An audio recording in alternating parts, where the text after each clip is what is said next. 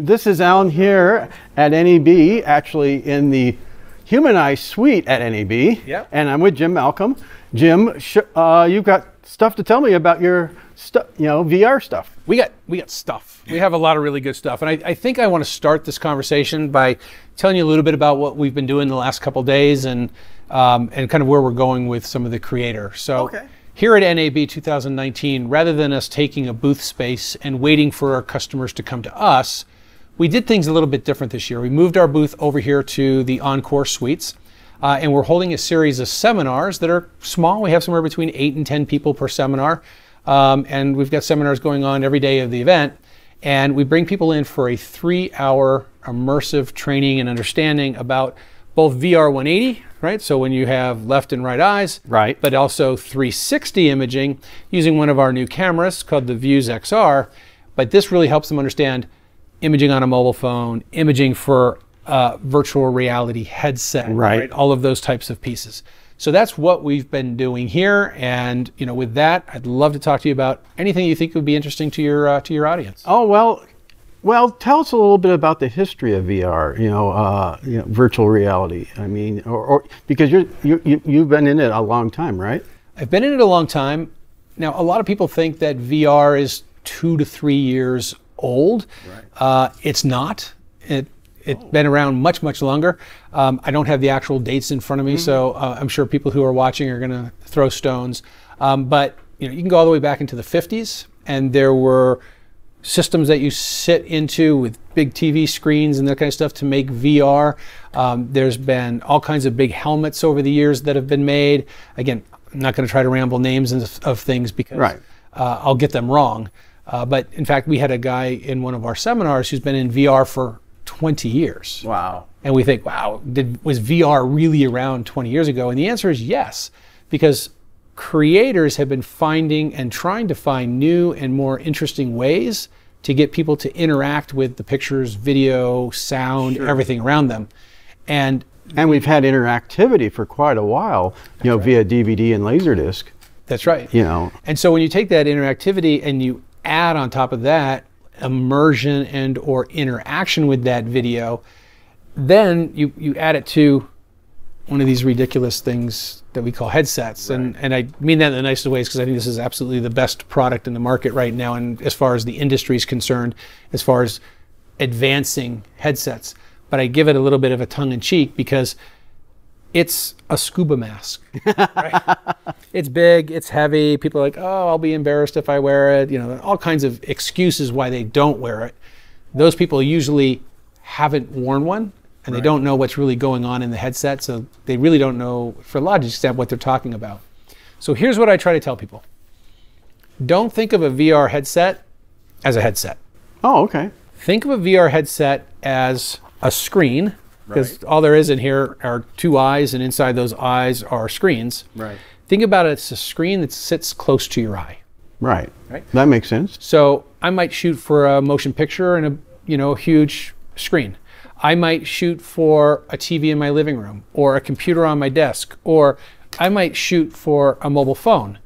If you're a creator, you're going to use different tools when you make all of those experiences. Well, I've used something similar to that called a camera viewfinder.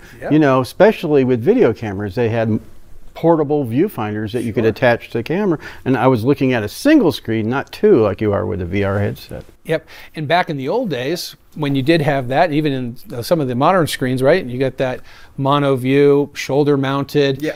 640 pixel resolution. My old baby. You couldn't read your fonts, or your fonts had to be huge in order to read them. Yeah. But it was a utility that allowed you to do something. It did. And so now you look at, like, Sony's got these amazing electronic viewfinders using OLED displays, and you don't see the pixels. And like, just think about, that's a great example that I haven't pointed out before. Like, look at the evolution that EVF has done over the years. Oh my God, yes. We are at, that Betacam, shoulder mounted, 640 resolution, black and white. Oh, this is color. But that's the phase that we're at. I totally agree, because when I look in these things, I can see the pixels. I can, it's not a clear image like a 1080p image, if I'm watching on a TV screen.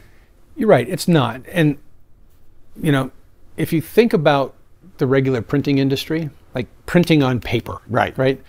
Newspapers are printed at very low resolution. Right. Photos are printed at roughly 300 points of resolution. Yeah. A billboard, right? When you're driving down the road, you see that billboard. They're printed at 12 DPI. 12 dots. That's right. So because of our distance, right, exactly, we look at it and go, wow, that looks like a photo. Yeah. If you walked up to that billboard, you'd see all the little pixels that make up the picture. And you do. The mosaic. And you absolutely do. And that's why it was so cool at CES this year. I went and saw the 8K TVs. Yeah. You could walk right up to that screen and not see any pixels. That's right. But even when you walk right up to that screen, you're not making it as close as this is. Right. Right. And so that's correct. That's the hard part. That that's correct. When you look at these headsets and you look at those little lenses that are in there, they're magnifying glasses. So in reality, you're not really looking at your whole screen. You're looking at a magnified part of that screen. Well, they call this a retina screen, but if you look under, with just a loop on here, you can see the pixels. Okay, so it's a really interesting point. So I think this is important to realize. Remember I talked about that billboard? Right. Think about a 8x10 print, a photo print. Think about your mobile phone. A display is really optimized and intended to be viewed at 3 times the diagonal. Okay. Okay? Yeah. For it to be, not to be able to perceive that, right? So in this room, your viewers can't see it, but there's a 50-inch TV. Right. Right? That TV is really intended for optical picture to be viewed at least 150 inches away, 3 times that diagonal. Yeah. If this is a 6, or whatever this is, let's just say this is a 7-inch screen, 21 inches, right? That I'm going to view this. If I bring this closer, yes, I might see those pixels. Right. You think about printing. Most your home printers and stuff are going to print at 300 DPI, right? Dots per inch. Right. Postage stamps, which are very small, right? They're actually etched and printed at 3,500 DPI.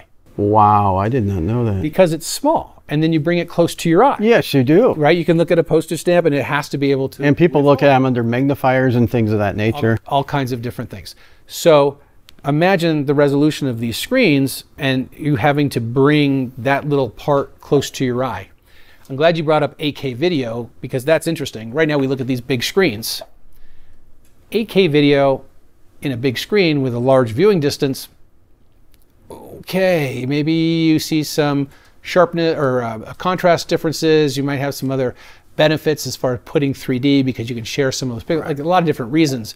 But what I love about it, which hasn't happened yet, by the way, but now that there are fab sites that can make go back to that 50-inch TV example. Right. A 58-inch TV, instead of 4K, it's 8K. Right. Right? That means you have 4 times the pixels in every space. Absolutely. Okay? If you cut that display up, now that there's fab sites, and put it into something this size or something this size, now you have 4 times the resolving power. And again, it'll give you more of a world view, a real view of looking at an image, especially if it's a high resolution image. That's right. But it doesn't stop with just the resolution of the screen. No. Right? So the resolution of the screen is very important, obviously, and we want that to always get better. And say always. I think you get to a point where we're going to hit a point at some point that's good enough. Right. Well, this is an example. I mean, I can't see the pixel because I'm looking at this distance. That's right. But in this, we have a lot of things that we can work with. So I'm not a headset manufacturer, by the way. Right. I'm a camera manufacturer. I just happen to play in this space a lot, and that's the only reason I'm sharing my opinion. If any of your viewers think I'm off base or know that I'm off base, put it in the comments below, and I'll be happy to, sit there and talk with you about it. But what I wanted to point out is this. These are magnifying glasses. They're Fresnel lenses. When you look through there, we're magnifying that screen. There are other things happening in that optical field. One in particular is something called chromatic aberration. Yes. Right? So as the lens is going, you get weird flares. It looks like you actually have almost a ghost image against Or a rainbow effect. Or a rainbow, yeah. Yeah, because my glasses will do that on the edges. Exactly. But there's some really interesting technology that instead of solving for chromatic aberration with optics, you can digitally correct for a lot of chromatic aberration using the digital processing power of a headset. Now, right now, it's difficult to do it because you don't necessarily know where somebody's eyes are, and your IPD, or your interpupil distance, really affects how you see these, right? I have a hard time with these. My eyes are not very wide apart. They're more narrow. More narrow. That's a good point, because everyone's eyes are different in terms of distance. Exactly. So some headsets, actually, you can move those lenses back and forth and adjust for your IPD, your interpupil distance. Some of them have an aperture that you look through that's more of an oval shape, and that way you have a wider sweet spot. Right. So you have a better likelihood of being able to be seen. But there's technology like eye tracking. Right. Right? So in the near future, when I put on an eye tracking headset, I can digitally measure very precisely my IPD, my interpupil distance. I can adjust the placement of those optics either mechanically or digitally to match my eyes. And I can put in a digital offset to my video that will actually remove chromatic aberration very precisely. Interesting. Because I'll put in an artifact, basically, that then gets canceled out by the failure of the lens. And of course, seeing that artifact right now, that takes you away from the reality of what you're looking at. Yeah, you know, you really bring up a really important part, and it was a big part of our discussion here. I've put VR headsets on thousands of people, right? I haven't seen a lot of people that instantly go, wow, this is great, I love it. Unless you're younger or you're older. I can go into an elder care facility and put a headset on them, and they have no complaint about the image quality. They're just amazed that they're with their family or at the zoo or at their old house. Right. So it comes down to story is the new quality. Okay? The problem with creators today in this space is they put the camera down because they don't know what to do with it. Right. They record some footage. Yeah. They put it in a headset. They go, oh, look at this. They look around. They go, well, I see a stitch line over there, and this doesn't look right, and I can see the pixels in the headset and whatever. Okay?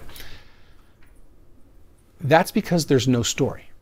Well, right? So you bring up a great point, and I've always said this about motion pictures. You know, if there's no story in that motion picture, then I'm not interested, because you know, story drives it, and anything that takes away from that story makes it a worse movie. Absolutely. And I'm going to give you two quick examples. One is, I sold a camera to a guy who runs a trade show company. They build trade show booths for things like NAB. And he bought the camera and talked to him about a month and a half later at another show. I said, hey, how's it going? He goes, oh, it's a terrible camera. It's useless. Can't do anything. I'm like, what are you talking about? He goes, oh, I made videos and they're just so boring. I'm like, well, what did you do? Well, during the show, I took the camera and I set it in the booth and I recorded some footage here, and then I went over to another part of the booth and I recorded some over there and I recorded over there, and then I stitched it together to kind of give you like a feeling that you're doing a virtual tour, and it's boring and it's dumb. And wow, you got an opinion. I said, how did you do it in the past? And he said, oh, you know, I'm a Canon shooter, so I bring my Canon camera. I usually start with an establishing shot and do an overview. Right. I then go in and try to find some activity that's happening. I might do an over-the-shoulder shot. Once I get all of my shots, I go into post, I put together my story, I put in titles, I put in some music, and my clients love it. Like, they watch these videos and they go, my booth is amazing. And I asked them, tell me, why did you not do that with your VR camera? A very good question. And he looked at me like I had three heads, and he's like, I don't know. He like legitimately said, I don't know why I didn't do that. So I challenged him, go out and actually tell a story. Like, do what you do in 2D standard video, but do it in an immersive environment. Make the right cuts, have the right timing, have the right camera placement, make sure there's a story, all of those components. And then people will follow and do and interact more with your project. So that's example number one. The second one I'm going to give you is a camera that we did very similar I was going to grab it, but I won't. Oh, here, I can get it. All right. There you are. Yeah. So this is the Views camera. It has 8 cameras around it. It makes 2 virtual reality videos in parallel, one for your left eye, one for the right eye. I bring this camera up because we worked with National Geographic and NASA and sent the Views camera to the International Space Station. Oh, okay. Wow. They then beam back the footage. We rendered it in 4K by 4K file format, so we did 4096 by 4096 resolution. Then we had a full 4K video left and right eye. Oh, I'd love to see that. National Geographic, I have it right here. National Geographic then built it in as part of a series they were doing with something called One Strange Rock. One Strange Rock is a series of documentaries that really talk about this strange rock, Earth around us, and all these different pieces. And they did this VR component from the International Space Station, A Day in the Life. And you start off in a dark environment, you see the sun rising behind the horizon, and you get the voiceover of, I've spent 95 days off the Earth, weightlessness, and then you get in and you're floating through the International Space Station, and you end up in the cupola where you're looking out and you're watching the sun rise over the horizon, or set, because the way it goes around the Earth. And I have never had somebody take off that headset and say, well, I saw the pixels and there's a stitch line over there, and what's that weird thing that is like looks like it's following the camera? Because they're engrossed with the story. Right? The medium that's delivering the story is a tool. The audio, the visual, the titles, the voiceover, right? The narrative, it builds the emotion, the flying through the space. Oh, that has to be interesting. It is. I'll show it to you later when we're done with the interview. Yeah, it has to be interesting. And so that's why I say story is the new quality. But do you think with VR, you have to use a different technique for telling story than you do with standard 2D? Of course. I don't want to oversimplify it. So there's 2 different basic formats of virtual reality. One, you can do full 360 3D VR video. Right. And when I say VR video, I mean left and right eye, proper stereo, very comfortable. And now there's this thing called VR 180. Right. Which is what that folded out is. Exactly. So this is 360 2D. Right. You wouldn't want to put that in a headset. No. There's actually one caveat to that. We can talk about it later if we get to it. Yeah. But then you open it up. Now I have stereo 180. Okay. So the change that you have to do as a storyteller is change from doing using your frame to focus attention, to use distance and audio and characters to build tension or drama or emotion or movement or emotion, right? Because you don't have a zoom effect, you don't have a limited field of view, you know what I mean? So your storytelling tools include camera placement, subject-object placement, and then character placement in dialogue. If I leaned over and got 18 inches from your face right now, you'd be like, Jim, back off, buddy. Same thing happens in a VR headset. You can make somebody feel very comfortable. You can add that angst. You can create those types of things. They actually found that to be with Cinerama, with the 3-strip process.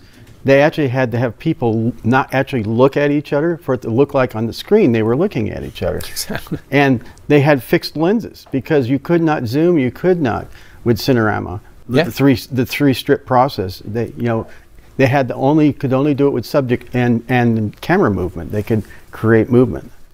So you look at a camera like this, right? Mm-hmm. Our company's name is HumanEyes. This is the Views camera. But they're basically like HumanEyes, a left and a right eye. Right. So if you're a director, really sitting at a place with your eyes, you don't need a little loop or anything, right? Just sit with your eyes. That's what you're going to get. And if I look at you, I focus my attention down to a very narrow field of view. Right. Everything in my periphery is kind of out of focus. And of course, what you're saying is if you're in a VR environment and someone starts talking, you're going to pan over to that person. Yeah, exactly. I got into a bit of a battle with some folks. So I sit on, I participate in the Imaging Alliance and the board there, and you know, there's this battle. Like the industry's kind of confused from a photo perspective, like, oh, are photographers ever going to really do this? And why would a videographer want to do it? And so I'm challenging these executives from major companies, put on a headset and go do something. Like, go to the NCAA playoffs and watch a game in VR. And the pendulum swings to, wow, why would I do that? That's dumb. My wife is sitting there and I'm going to put on a headset and I'm going to be ridiculous, to, oh my God, I was able to enjoy the game in a way that I hadn't before. Well, I imagine it'd be much more immersive than watching it on TV. It is. It's much more immersive. And if I want to just hand over the keys to the director, in the NCAA project, they actually have something called Director's Cut.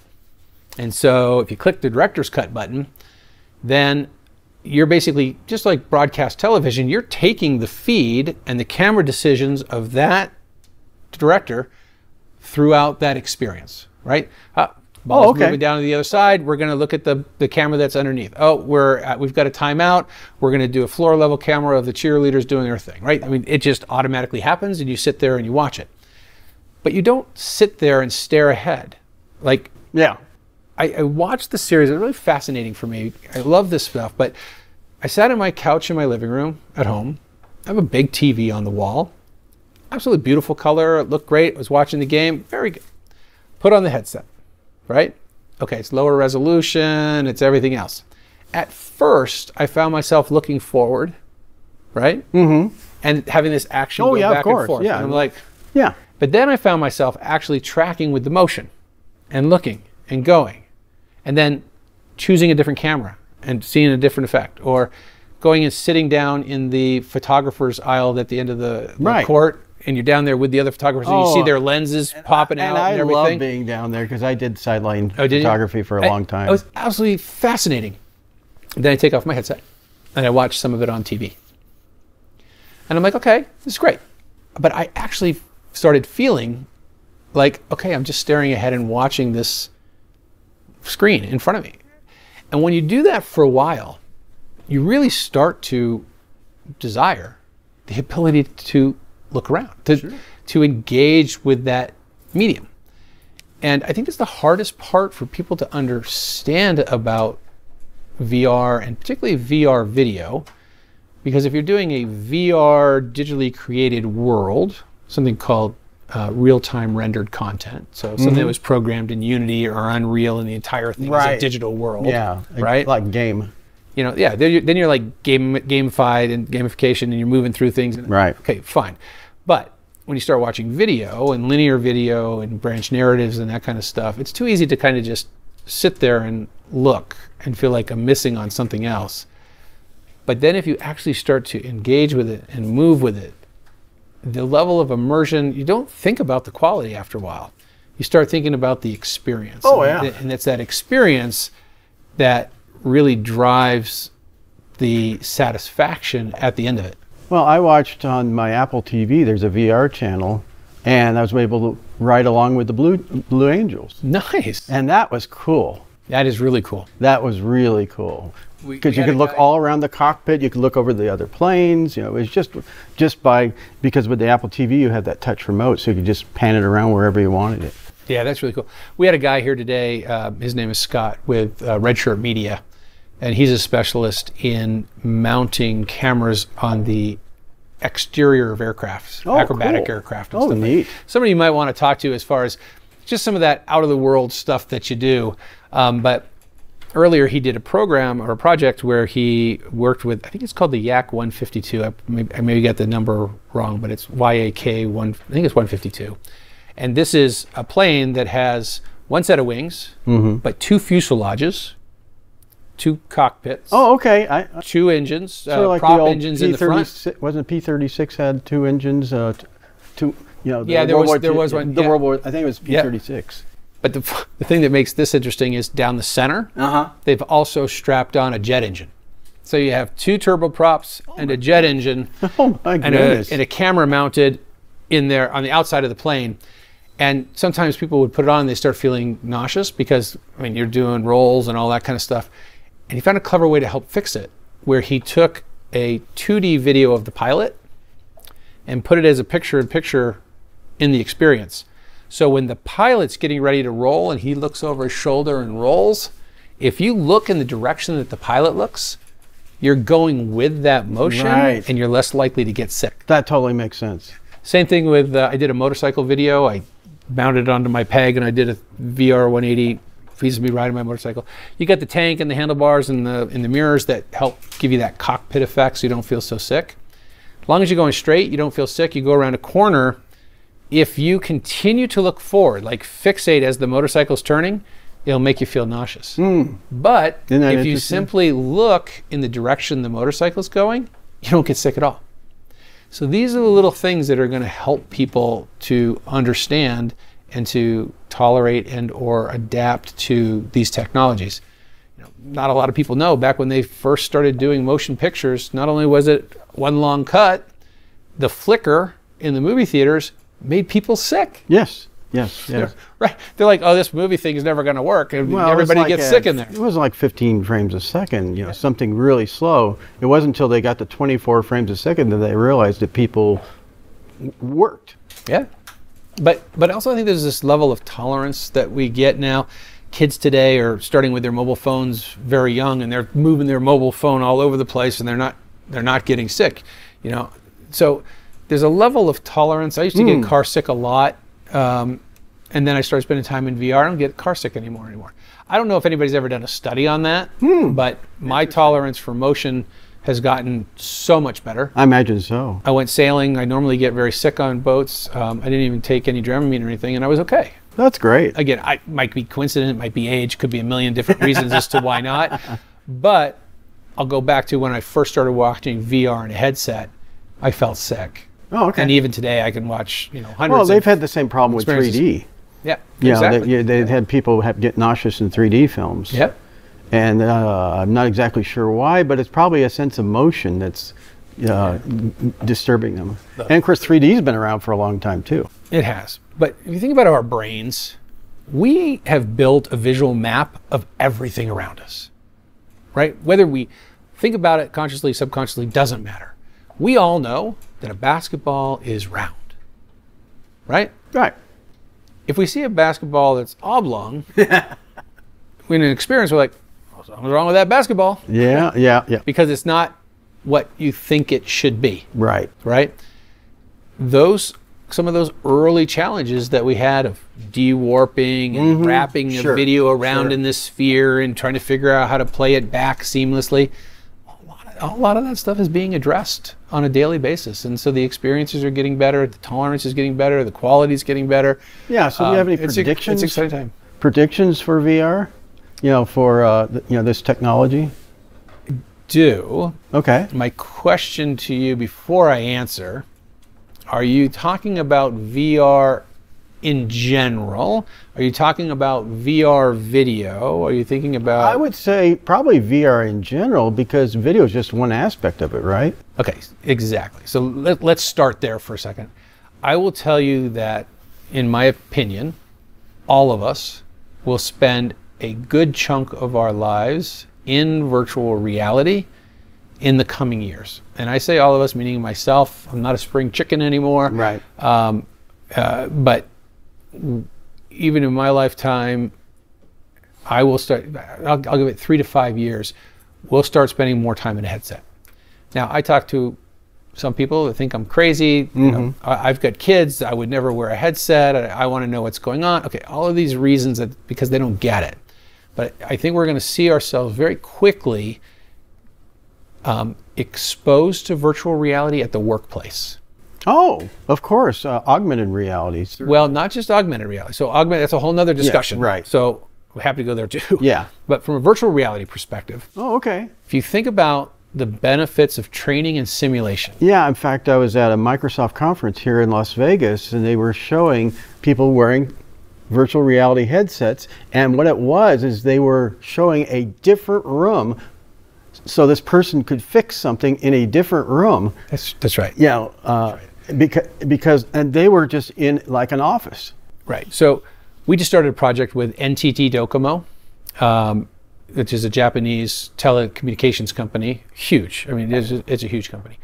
They're actually doing a test program, a release of 5G network in Guam. And we're working with them on, for the power company, the Guam Power Company, live streaming VR content of repairs to staff, engineers, and new hires, so that they can start to learn how to repair these things where they don't necessarily have access to. So for example, in a power grid, they may need to fly a crew onto a high tension power line, and guys actually sit on power lines and repair things.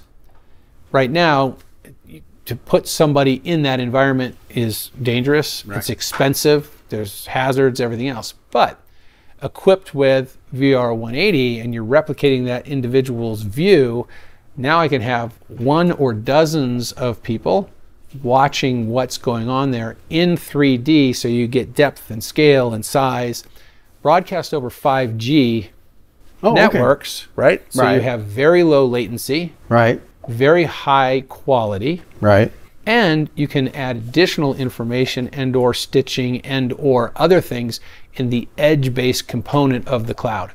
So not only do I quickly move the data from the camera to the cloud, I could apply calculations to it and can do computing applications and then push that right down to a VR headset. And I could see that in the future going to a drone technology where they're actually flying a drone with VR so they can go and repair something without having to actually be there. Absolutely.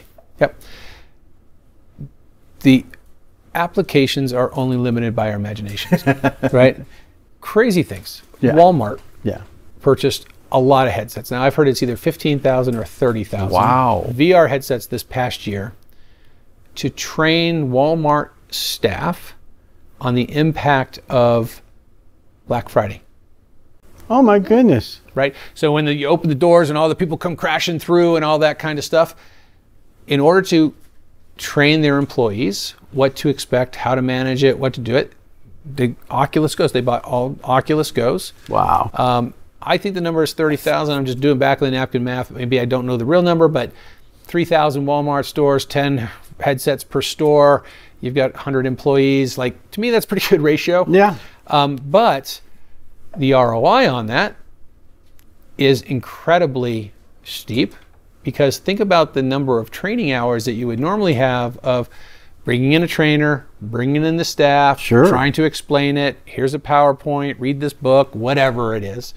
Or I can show you 15 times in 15 minutes, right? Just watch video after video of different openings and different types of things to expect or things to come across.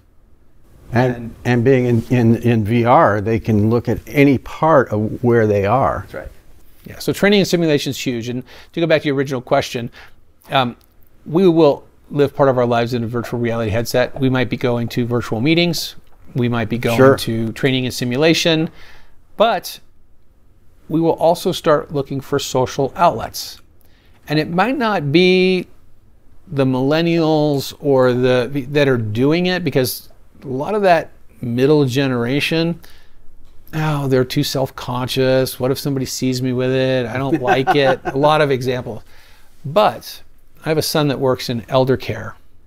And when you start thinking about the possibilities of addressing loneliness for people who are in assisted living facilities that don't have the ability to travel, that don't have the opportunity to go outside, that can't go to the neighborhood that they grew up in, right? If I can give this camera to a family member and they can go back to the house where dad lived or mom lived and record familiar things and put them in a headset, the simple piece of either combating loneliness or addressing de-escalation, because a lot of these people, especially in the dementia units and memory care, they get disoriented, they get confused, they get agitated. You have to work to de-escalate those situations. the power of being able to put somebody in an area where you can eliminate everything that's around and de-escalate that conversation with something as simple as a video is so incredibly powerful. And that's the kind of stuff that why I am such a believer that not only will we all spend part of our lives in virtual reality, we will continue to embrace it and find new uses for the technology that we have not thought of at all today. Well, this has been a great conversation, and I would love to continue on, but of course, you know, we got to get on with our lives too. I know. Yeah, the real life, the realities. Every time I sit down and talk with you, it always seem to go into like really interesting places, really big picture concepts or some of the stuff that I talked about today. I have a huge passion for this, so if any of your viewers want to get in, if they want to challenge what I have to think or some of my beliefs, you know, hey, let's go have a conversation. Right now, the industry is what I call co-opetition. It's time for us to work together to figure out how and how do we give people a more rewarding, interactive, something environment that makes their lives better. I'm a big proponent that VR is part of that. And so I say, game on, let's go. Well, I've always said technology can either be used for good or not. That is very true. I'm going to go down the good path. Yeah. Well, anyways, with that note, thank you, Jim Malcolm, for this conversation. This is Alan here in the HumanEyes View Suite. Yeah. And we will talk at you later. Subscribe to Personal Views YouTube channel, and we'll see you later.